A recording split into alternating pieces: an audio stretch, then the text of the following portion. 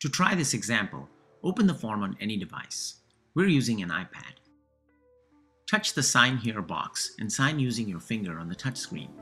On a desktop computer, you can use the mouse. Click the View PDF English link and see the PDF that's been generated. It includes the signature and all the data from the form. The electronic emergency contact form is also available in other languages, such as Spanish. Once again, touch the Sign Here box and sign. Click the View PDF Spanish link and see the Spanish language PDF that's been generated. You can also click the View PDF English link and see that an English language PDF has been generated from the form, even though it was originally filled out in Spanish.